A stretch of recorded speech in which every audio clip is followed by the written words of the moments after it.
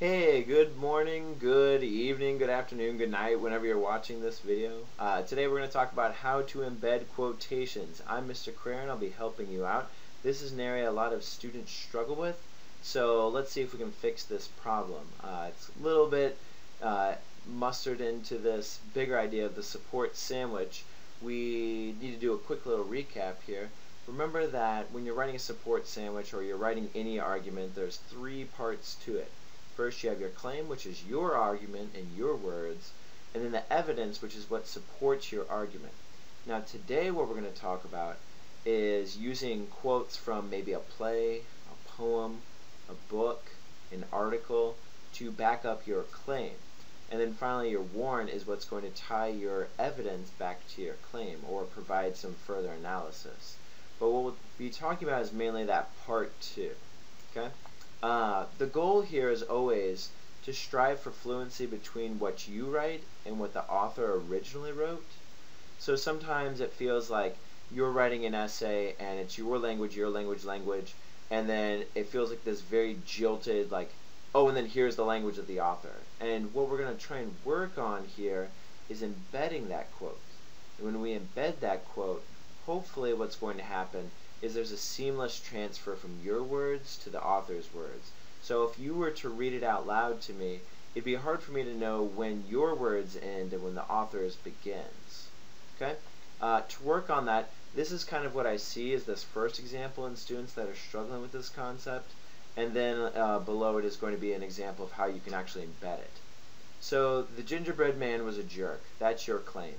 Your evidence is when he says, run as fast as you can. You can't catch me, I'm the gingerbread man. Page 5.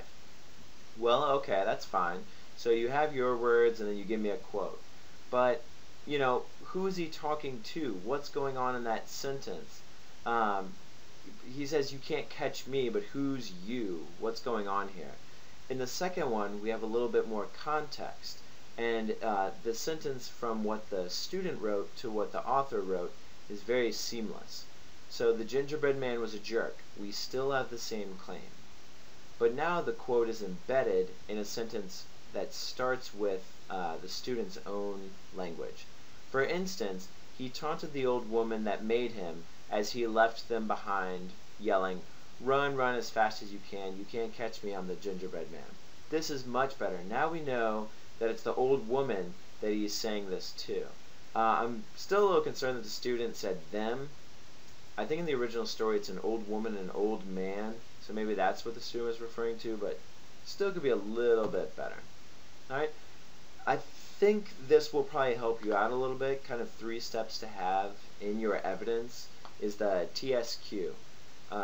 Starting off with some sort of transition from your claim, setting up the situation, which, you know, explaining that the old woman is the one that he's talking to, and then finally that quotation. And this is, you know, obviously what's going to back up your claim. Now, it doesn't always have to be transition, then situation, then quotation. Sometimes you'll have a transition, quotation, and then you'll explain the situation in one sentence. It doesn't have to be so rigid. But when you're struggling with this, maybe just stick to the TSQ. Okay? So the transition, like I said, from the claim to your evidence. If you're looking at this from the website, you should see on this page as well below this video a link to helpful transitional words and phrases. If not, go into Google and just say something simple like transitional words and phrases to use in your writing. And I'm sure Google will pop up a bunch of helpful videos. For the situation, oh hey, my wife's on. I'm going to pause this video and I'll be back. Okay, let's pick up where we left off. I think I was on situation. So the situation is explaining what's going on or what's happening in the quotation. So when you're putting in the quotation, you're probably looking at the page or the article, but that doesn't help anyone else while we're reading your essay because we don't know what's going on around that time. So what you need to do is explain what's going on, who's talking to who, what happened before or after, or if it's an article, what does the author say before that point, or what kind of claim is trying to be made. We need some context. We just don't want to quote kind of like plunked in. Okay? And then obviously finally making sure you have the quotation, and then right after the quotation having the parentheses with the author and the page number that you got it from. And then a period at the very end, very, very end of that sentence. Alright, here's an example of the TSQ. In fact, there's our transition, and then our situation. Mr. Tubble always chugged milk directly from the carton. And then quotation, cups are for wimps. Real men chug whole milk like an athlete chugs water. And then finally, the author's last name, Noy, and then that was from page 92. You don't need to write like PG for page 92. Usually English teachers or most people are smart enough to know that you mean page 92 and you're not saying something like 92 apples or something like that. Also, don't put a quotation, or I'm sorry, a comma here. It's not necessary. It just goes author's last name space page number. Now, usually if you're writing an essay about only one book and you establish which book that is and the author in the intro paragraph, I don't even really think you need the last name. You can just put 92. This is really only necessary if you're talking about two books and there might be some confusion of who, like where this quote came from. But just in case, it's always a good fallback, just last name space page number. Right? And so you see this TSQ and how it works together to embed your sentences a little bit better. I guess that clip art's a picture of Mr. Tubble as well. Right? This is a nice little helpful list of transitions as well. There's more to the bottom of this, but I just couldn't squeeze it onto this page. But like I said, if you put in useful transitions and leaking expressions, you'll see this on the web, or if you're on the website, you'll find that list as well. And they're all very helpful to start your sentences. They're not necessary. Too much of it gets really obnoxious, I guess. So use them sparingly, but sometimes when your sentences feel very disjointed, it's nice to have a transition in there. Things to watch out for is don't say things like this quote shows us, or this quote explains, or here is a quote that shows. We live in the great show me state, so just show me, don't tell me what you're going to do with the quote. Just whenever you're going to say anything like that, cut it out. It's almost exactly, or it's almost always going to be additional information that adds nothing to the text. Don't tell me what it shows, just show. I think that hopefully makes that a little bit easier. And then this is another one that's kind of tough. Yes, milk, period, it does a body good, period. That's how it looks in the book or the article or wherever you find it.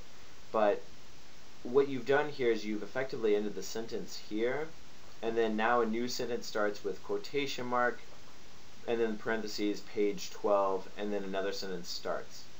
Well, this 12 refers back to this quote, so you can't put that period there. Yes, it appeared in the book like that, but you need to move that period to the outside. Please make sure you move that out there. Now, let's say they did like milk, it does a body good, and then it's like a question mark. You can keep that in there as long as you have that period right after that. But if there's a comma there, get rid of it. If there's a semicolon, get rid of it. Don't put an ellipses. Don't put like dot dot dot. Just end it right there. With fluidity, the idea is to embed that quotation into the middle sentence if possible. So in a lot of these examples I've shown you, the quote comes at the very end and then what you said comes in the beginning. That's fine. It's always good. But sometimes when people are still struggling with transitioning and making it seem more fluid, it's more helpful if you move the quote to the middle of the sentence, because then that helps us with this idea of if read aloud, it's hard to tell where your words and the author's begin. And that's a really helpful trick that you don't have to do every single time, but it's helpful when you do attempt it. And it also makes sure that you focus on using just the most important words. So for an example, choosing a team to root for would be simple. That's your claim. Consequently, she always chose the team with the brightest colors to win the game. And then you still include the quote where the team with the brightest colors came from.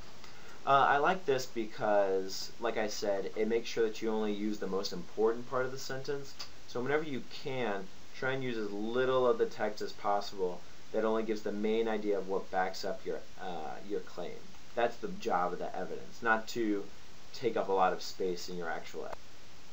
And so I hope this video was helpful to you. There are also things on this page that will be helpful as well. There's like a little cheat sheet that might be helpful as well for other questions that always pop up. This obviously this video can't deal with everything, But the best thing you can do is, if there are model papers that I have given you or your teacher has given you, please look them over and see, what are the preferences of that teacher. But hopefully this video gives you kind of like a primer to start with. And good luck on those essays.